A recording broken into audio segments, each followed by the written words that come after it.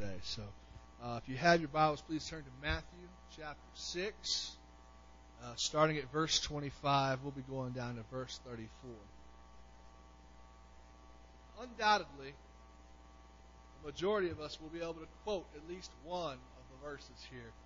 Probably verse number 33, that seek ye first verse. We've heard it time and time and time and time and time again around here at the Lighthouse. But I want to talk to us today about a simple topic of there is an enemy of our faith. And I want to talk to us about the greatest enemy to our faith. And it's not the devil. It's not even the flesh. It's a simple thing called worry. You know, it is the great antithesis of faith.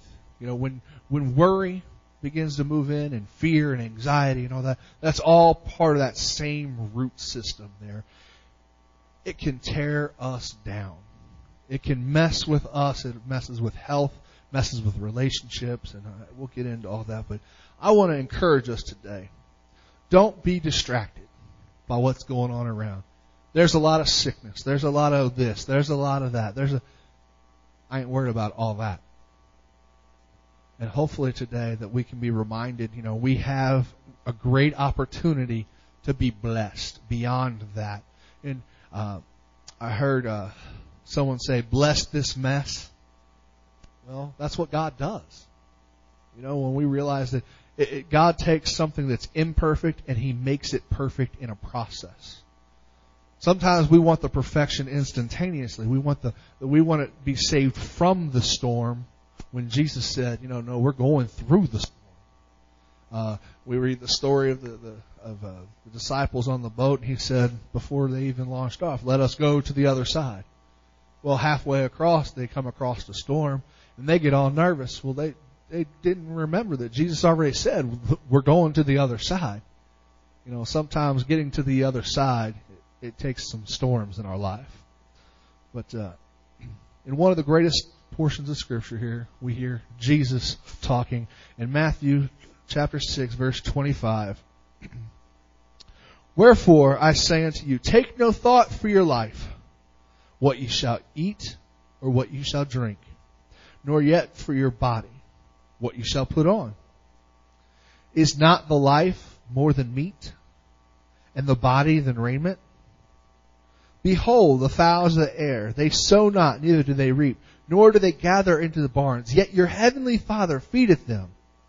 Are you not much better than they? Which of you, by taking thought, can add to 1 cubit to his stature? And why take ye thought about raiment? Consider the lilies of the field, how they grow, they toil not, neither do they spin. And yet I say unto you, that even Solomon in all his glory was not arrayed like one of these. Wherefore, if God so clothe the grass of the field, which is today is, and tomorrow is cast into the oven, shall He not much more clothe you, O ye of little faith? Therefore take no thought, saying, what shall we eat, or what shall we drink? Wherewithal shall we be clothed? For after all these things do the Gentiles seek. For your heavenly Father knoweth that you have need of all these things. But seek first the kingdom of God and His righteousness, and all these things shall be added unto you. Take therefore no thought for the morrow shall take thought for the things of itself. Sufficient unto the day is the evil thereof. Amen. The most notorious killer of all things in all of our life is the simple thing called worry. It goes by other names such as fear and anxiety. It goes by other faces every now and then. But worry, fear, anxiety, whatever you would like to call it, it is the enemy of our faith. It is the killer of faith because it tries to paint a dark, dark picture where there should be sunshine and rainbows. We look around and we long for the sunshine and the rainbows, but when the storm cloud comes in, we become like those disciples. Master, care you not that we perish? We don't really understand that, the same God that takes us to the mountain sometimes also takes us to the storm. But in Matthew chapter 6, verse 25, Matthew uses a term in the King James translation, says, take no thought. Other translations use the word worry, anxiety, or don't be anxious. It comes from a Greek term called miramneo, miramneo. It is a combination of two smaller terms meaning to divide the mind. See, what worry does is it gets us distracted. Whereas once we first come to Jesus, we have a focus, the focus of the cross of Calvary and the seeking of lost souls, in preparing not just theirs, but our soul to be ready for the day when He returns. The bride making herself ready for the bridegroom, right? But what happens when worry comes in, it divides the mind. Where we're thinking about that, then we start also thinking about this and this and this. It becomes a great dividing of the mind. You know, James, I believe it was James that said, that a double-minded man is unstable in all of his ways. We can't be double-minded. We can't have multiple priorities of being priority number one. Sometimes we focus on what we think should be priority number one, ignoring the fact that God has always said in His Word that He is number one. Seek first the kingdom of God and His righteousness. And then all of this other stuff that we seek for priority number one, that'll be taken care of along the way. But we see here in this divided mind, it's a simple thing. It distracts. It causes a lot of different types of distraction there. And our English word worry actually comes from the German word würgen, which in that tone means to strangle. So if you think about it rationally, to worry is to strangle out your own faith. To worry is to have anxiety and all that, is to strangle hold on our life as an individual, which then leads to a stranglehold on our health, a stranglehold on our finances, a stranglehold on our walk with God, and a stranglehold with our relationship with others around us. Worry can destroy many things. There's a series called The Little Foxes that goes through all the different little foxes that can spoil your life because they're little things that become big things. I taught on one already before, but this one here, worry, oh me, oh my. It starts off with something little, but it feeds and it grows and it grows and it grows until it becomes something much larger. It goes beyond itself and starts to become infectious. Have you ever been around a lot of multiple Chicken Little type people at the same time? Oh goodness, oh me, the sky is falling, everything's nasty, everything's terrible. It can bring you down because you hear all of the fear and anxiety in their own voices. It can distract even the most positive of us to start leaning towards their opinion of, oh me, oh my, oh wowsy, wowsy, woozy, everything's going wrong. That is the power of fear. It goes beyond who it starts with. To further exemplify the effects of worry, let's look at Mark chapter 4. If you look at the parable of the sower and the seed in Mark chapter 4, you can see that Jesus is talking about fear at one point. And in verses 18 and 19, we won't have to turn there, but Jesus interpreted what He meant about the parable of the seed and talked about the thorn-like worries of the world that choke out the word, making it unfruitful. Worries struggle the Word of God within us. Worries, fear, and doubt makes this gospel of ill effect in our life. When we get so caught up in the fear and anxiety of the stuff around us, this word starts to mean nothing to us. Well, I know God can heal, but is He going to? I know God could do this because I've heard that He's done it before. I've seen it before, but I really don't think He's going to do it this time. Because fear and doubt and anxiety begins to take root. It is like those thorns that start to choke out the Word. And it makes it ineffective in our life, making those who once walked in faith become very unproductive people. In Luke chapter 10, verse 38 through 40, Jesus goes to a town called Bethany to visit his dear, dear friends. You may have heard of them, Mary, Martha, and Lazarus. He was tired after a long day, so he looked forward to relaxing with his friends. However, Martha, one of those friends, she was very concerned about the day because she really wanted to make sure everything had to be perfect. Everything had to be right. She was busy running to and fro, making this food, making that food, cleaning this and cleaning that. All the while, Jesus was just sitting there in the midst talking to the friends. And Martha was very turning into a mild frenzy, you could say. And to make it worse to her mind, her sister Mary was just pleased to have the Lord in her house and was just sitting at his feet listening to him talk. Not concerned about her sister's anxiety attack, saying, that's fine, but Jesus is right here. Martha's getting worked up even more in a frenzy. She's concerned about all this stuff, and then she sees her sister, the person who's supposed to be there with her to help her out, not caring about the frenzy that she's in. In verse number 40 it says that Martha was cumbered about much serving. Other translations say that she was distracted with all of her preparations. That word used for cumbered or distracted is an interesting term in Greek. It's perisipao, which means to be drawn around like being mentally knotted up with frayed emotions. So, it's not just distracted like, oh, something shiny. It's to be frayed up. It's to be tied up, to be drawn up, to be wrapped up, to be... How many's ever been in that type of situation where everything's just all around you and you feel like you're just being constricted? That was Martha right then and there. She was so constricted with all of her emotions and all the things that she had to do. Her mind was only making things worse and worse and worse. And that's how we can get in the midnight hour when we're all alone and no one else is around and we're left to our own thoughts. And we start to think about those thoughts and we just dwell upon it and just make it worse, and we amplify the problem instead of magnifying Jesus. It makes it worse.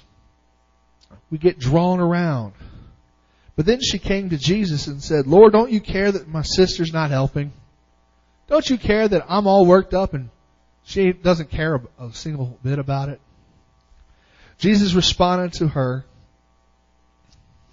Martha, Martha, you're worried and bothered by so many things. Only a few things are necessary, really only one. For Mary has chosen the good portion, which shall not be taken from her.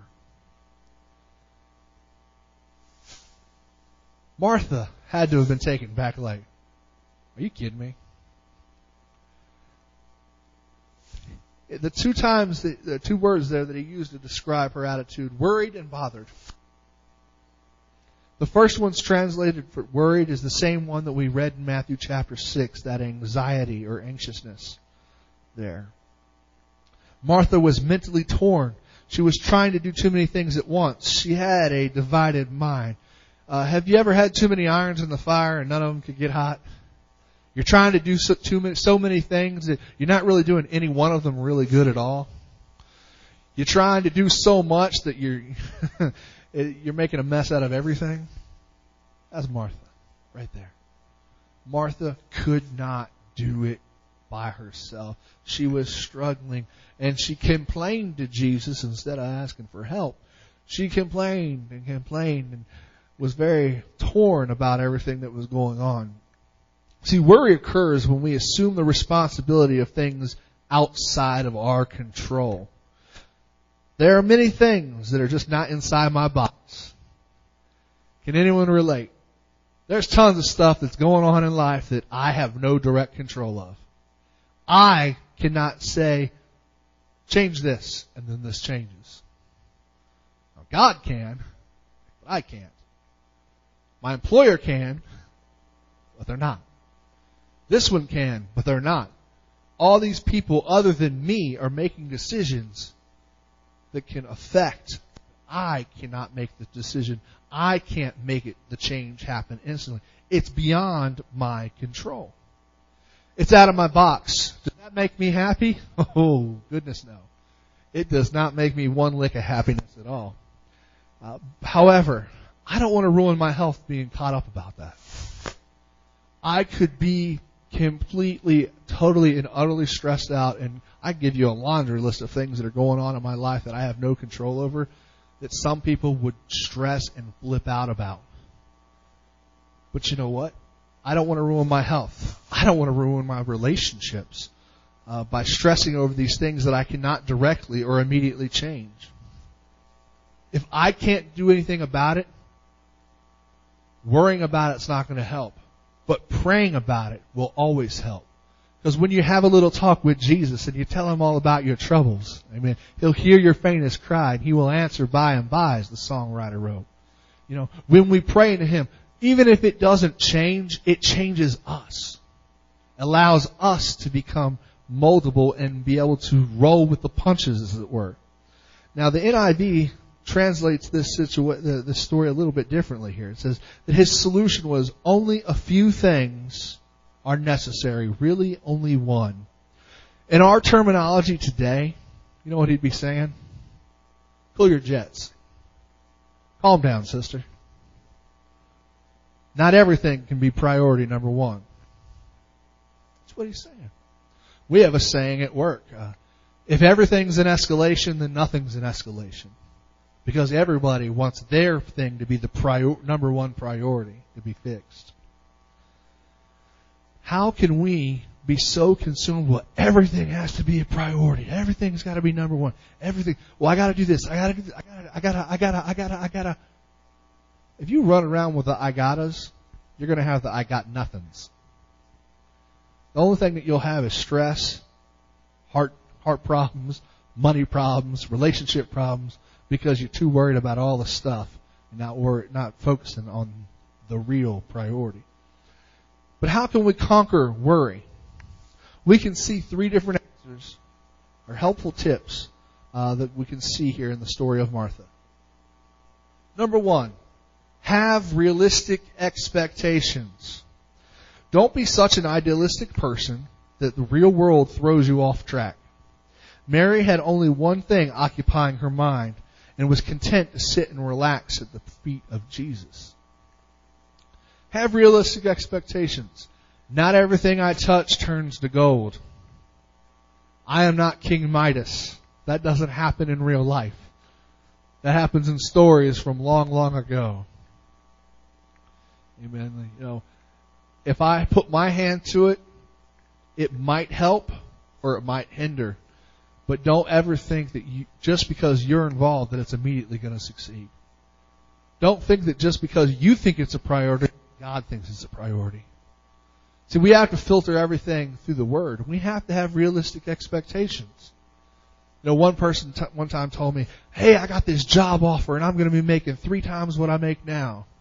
That's awesome. But, what's the but?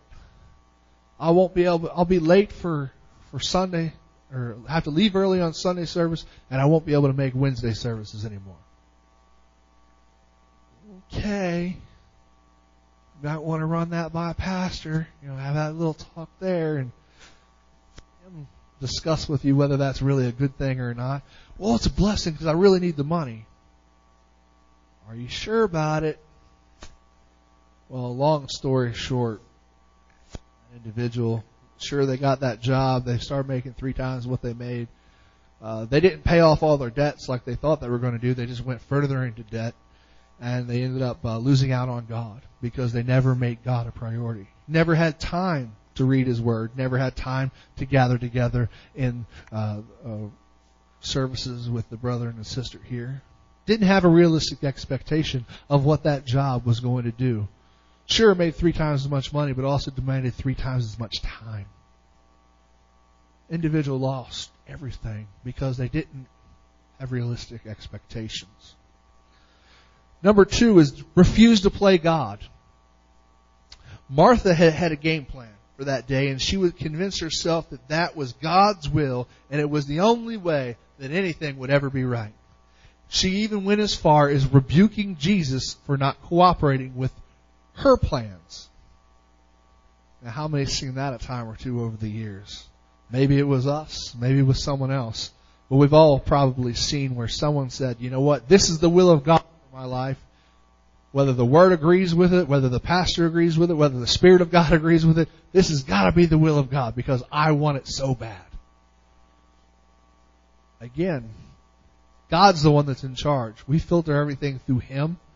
We filter everything through His Word, through His Spirit, and through the man of God. There have been multiple times that I've taken things, Pastor D, say, hey, what do you think about this? Now, was his thought going to be my final decision? No, but it would greatly influence it. If he said it's not a good idea, okay, then I would look at it a little bit longer to see why, to see it from his perspective. Because I want to make sure I'm right. What is he seeing that I'm not? Sometimes we have that mindset, well, I see this and that's all that matters. That's what happens when we begin to play God. We leave God really out of the equation and out of the decision-making process and realize, hey, that's where we first messed up. Then we have to remember, number 3, God's character. If you ever need to get out of worry, stress, fear, anxiety, this one right here is your best option to get out of that situation. Remember God's character. Is God good? Amen. Is God just? Is God reliable? Is God faithful? Amen. Worry is like Martha tending to forget that the Lord was immediately capable of handling all of our situations in life. After all, He was right there in her own house, and she didn't seek Him.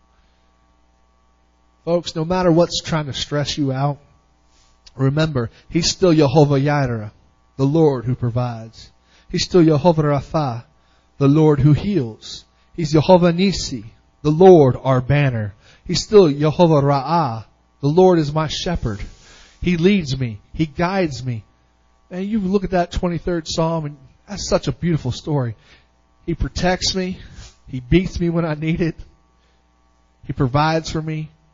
Everything that you need to know about God, 23rd Psalm, you can find out because He is our shepherd. He will take care of us. But we sometimes get like that one sheep that tries to run off and do our own thing. And that's when anxiety can strike us, and worry and doubt and fear can strike us the most when we're trying to do our own thing. But let Him be our shepherd. Let Him lead us. Follow after His voice. Amen. And then my favorite one here. He's Jehovah Shalom. The Lord is our peace. If you have anxiety, fear, stress, and doubt, take it to Jesus. Amen. He's our peace. He's our rest. He's our strength. He is everything that we could ever need, all wrapped up in one place. I can't really be consumed by fear when I'm talking to the Master that can speak to the storm, peace be still. When everything is going wrong, I know that He's always right. When everything is going distressful, I know He's the peace speaker. Amen. When everything is going down in health-wise, I still know He's my healer. When the money's gone, when everything around me is drying up, guess what? I know He's still my provider. Time would not allow or permit today to go through all the different times where God has provided for me when there was no way. Amen.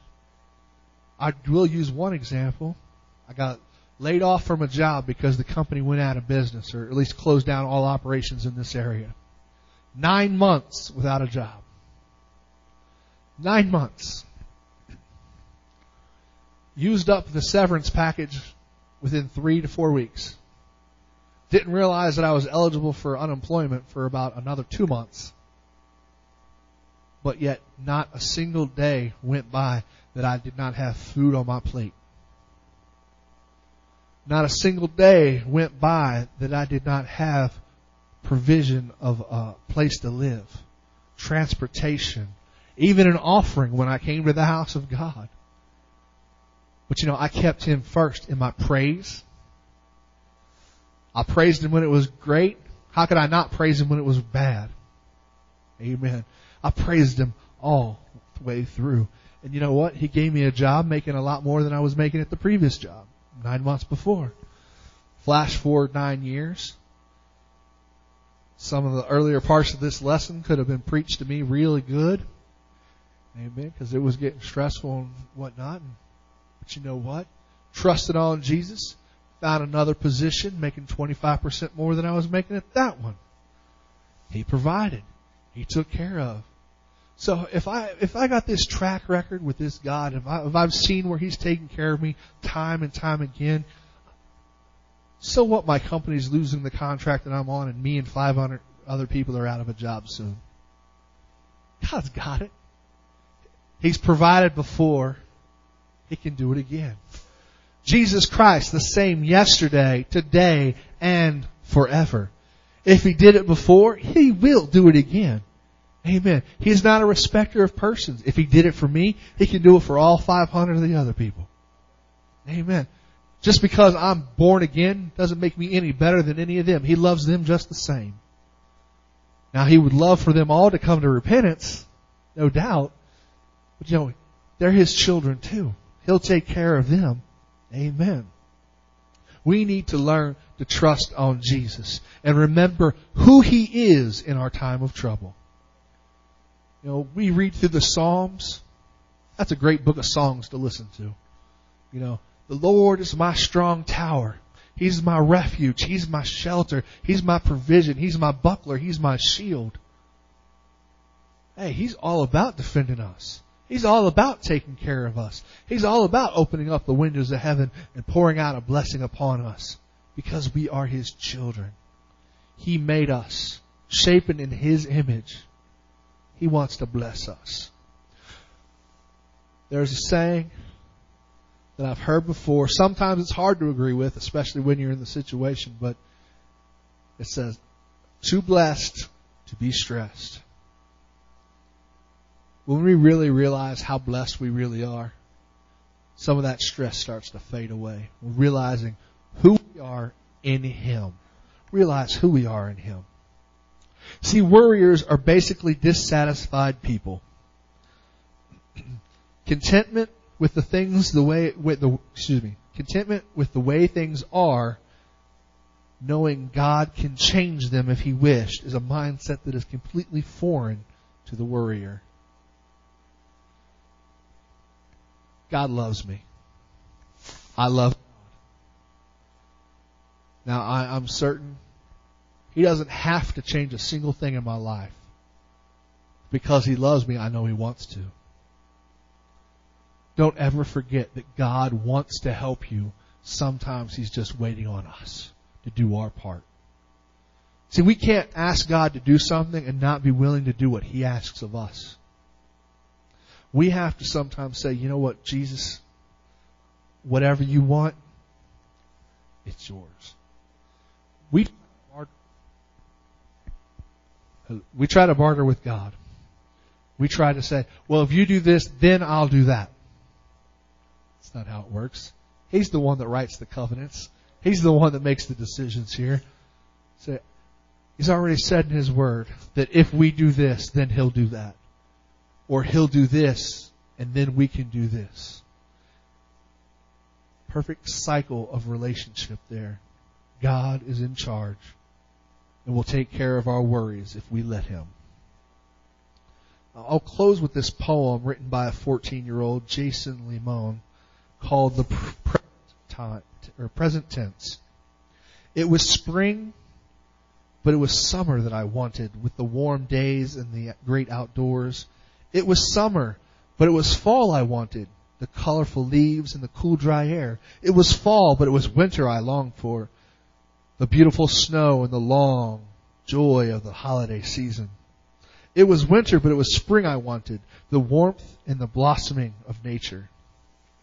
I was a child, but it was adulthood that I wanted, the freedom and the respect. I was 20, but it was 30 I wanted, to be mature and sophisticated. I proved that one wrong. I was middle-aged, but it was 20 that I wanted again, the youth and that free spirit. I was retired, but it was middle age that I wanted, the presence of mind without limitation. Then my life was over, and I never really got what I wanted. Always worrying about what they could have or what they used to have, not focusing on what they have right now. Folks, we got Jesus. Amen. I don't care about tomorrow or yesterday. The things that I do have or the things that I don't have, because I have Him. He included the subject of worrying in His Sermon on the Mount. In Matthew chapter 6, 1 through 18, He warns against parading out our acts of righteousness. Simply, we don't brag. In verses 19 through 24, He warns against falling into the trap of materialism. Don't be distracted by the things of this world. In verses 25 through 32, He warns against being preoccupied with the wrong things. In other words, don't worry. Be happy. In verses 33 and 34, He warns against anticipating all of tomorrow's concerns today. Don't be in a hurry. Our relief from worry is found here in verses 33 and 34. And I'm going to read it from a different translation because it makes it a little easier to really understand. It says, "But seek first His kingdom and His righteousness, and all these things will be given to you as well. Therefore, do not worry about tomorrow, for tomorrow will worry about itself. Each day has enough trouble in it to its own." Folks, don't worry. Be happy. You know, we don't have to stress. We don't have to fret. We can trust in Jesus no matter what the problem is, whatever the situation is, whatever the stronghold is. Jesus is able to defend. Jesus is able to destroy. Jesus is able to take over whatever is messing with our lives and turn it into something else. Song of Solomon says, there is a time for everything under the sun. There is a time for joy. There is a time for sorrow. There is a time for mourning. But there's a time for gladness. You know what? No matter what we need, what we have right now, if we give it to Jesus, He'll give us something better right back.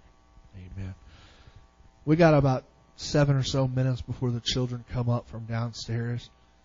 Let's use this opportunity as Brother Chris plays some music there.